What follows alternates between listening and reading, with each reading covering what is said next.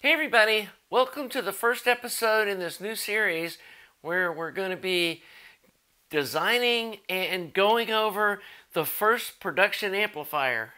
Yes, you heard that right. I decided that I want to start doing a very limited production of some of my amplifiers and gonna do a YouTube series documenting the thought process and converting what was a do-it-yourself amplifier into something that can be a commercially sold product, again in very limited numbers. And this isn't something I'm trying to get rich doing. I just would like to let other people enjoy the fantastic sound that I've been getting out of some of these amplifiers I've been building. And so users can experience for themselves what really good tube amplifiers sound like. So the one we're going to be doing as our first production is this 6SQ7 EL34 amp.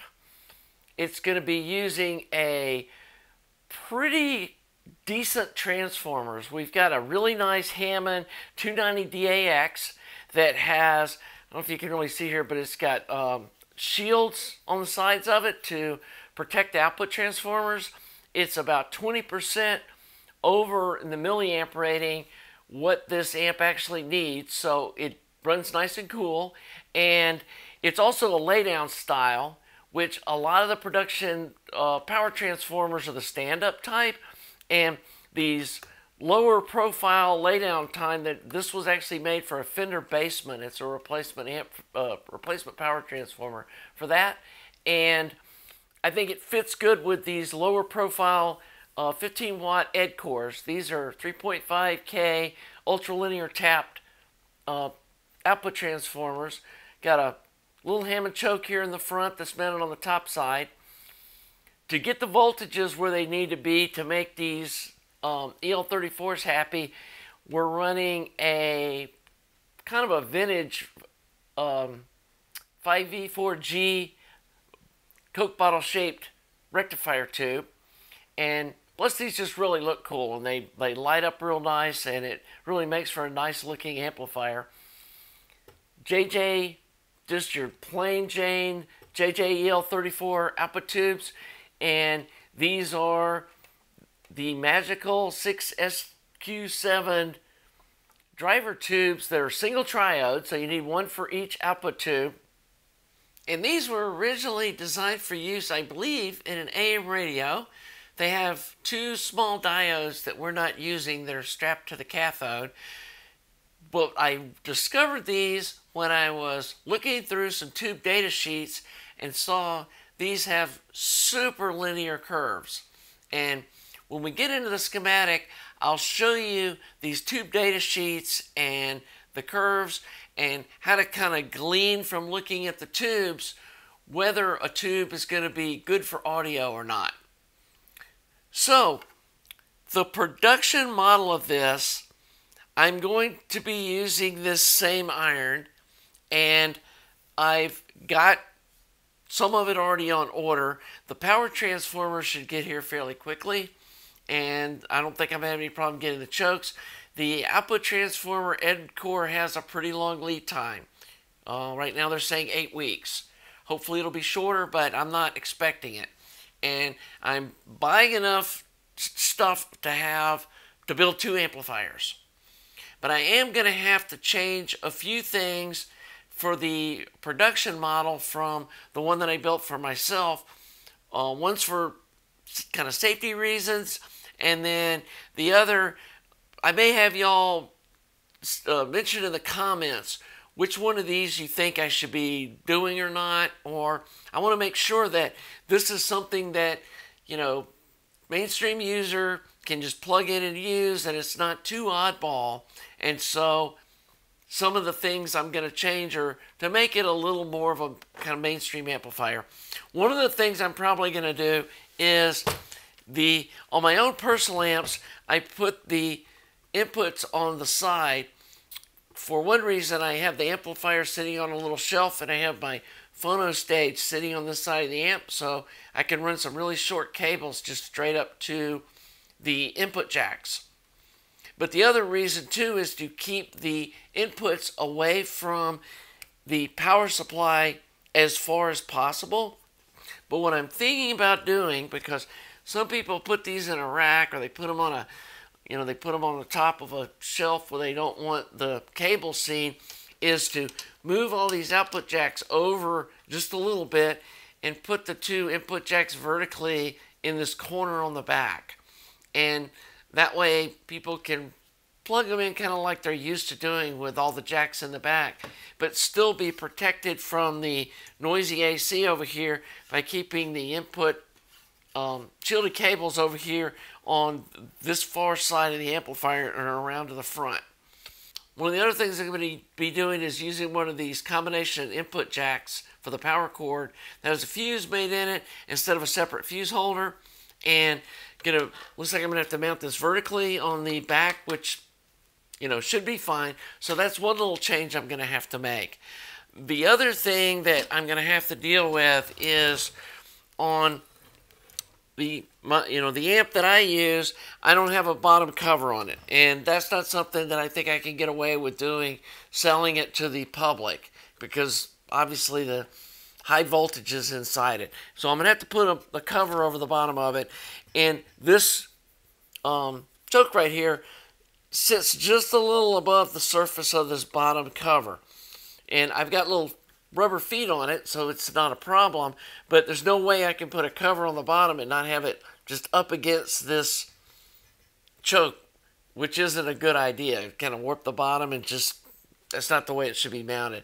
So I'm probably going to have to move this choke over here along this edge, and then there's not going to be room for this big, long Angel Eye power switch, which these are kind of expensive too, which I want to make sure that I keep the components that affect the sound of the amplifier, but some of these are kind of vanity things that don't really affect the quality of the amp, and aren't going to be something I think that would keep someone from buying it. So I'm probably going to switch to just a plain flip rocker switch with an indicator light on it, one of those round ones.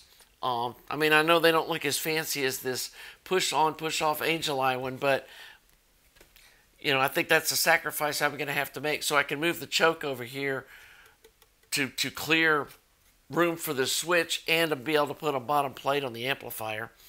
I am going to go ahead and put my signature little tube rings on.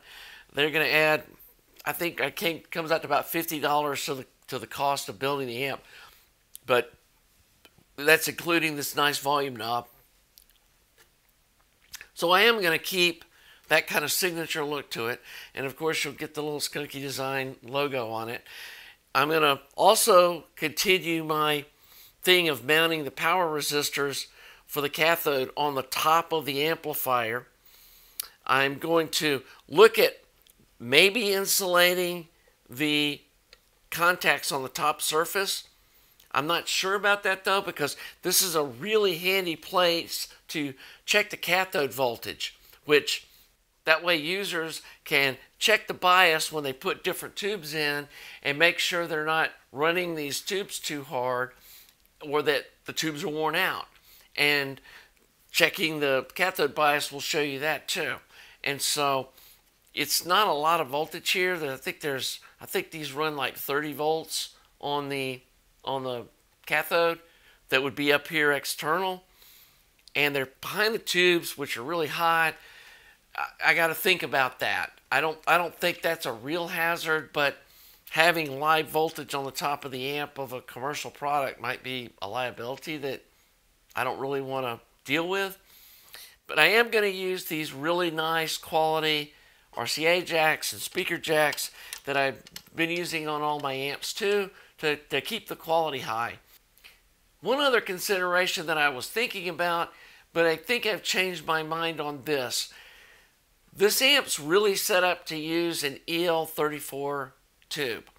And depending on the speakers that you have, like I use clip speakers, which are a little on the bright side. If someone had some speakers that maybe could use a little more brightness out of the amplifier, or they wanted to do that to their tone just for personal taste, you can run some 6CA7 tubes or some KT77s. Any of those will plug into this amp and self-bias with these resistors, and the voltages are all great. I think a KT66 would run in this too. But what won't run in it is a KT88. And for one thing, the base of the KT88 won't clear these tube rings. So if I was going to make this amp able to use a KT88, I would have to put larger tube rings and then drill the ventilation holes around it, which I could possibly squeeze those on here. But then I run into the problem of the tubes are really too close together for a KT88. They have specifications on the distance that the tube envelope should be apart from each other, and I don't think there's room on this size chassis to really put the tubes ideally where they should be, spaced from each other. And you could get a little more plate voltage running a 5AR4 instead of this 5V4G.